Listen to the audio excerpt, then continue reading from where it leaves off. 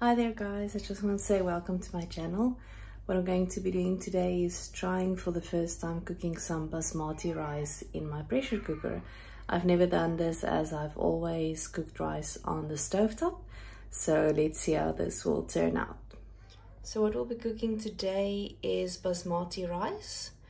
So according to the instructions, it's 200 grams of rice, 250 milliliters water on high for 2 minutes.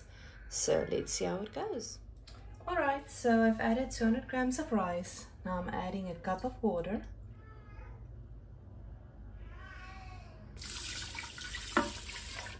And then we'll add some salt and get it cooking. Alright, it's on high for 2 minutes. Here we go.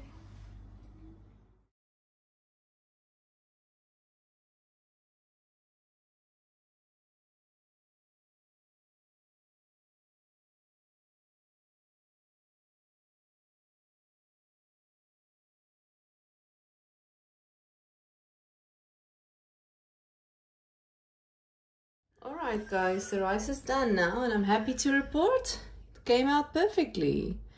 So yay, that's great news. Alright guys, so after taking out the rice, I can report it's cooked through.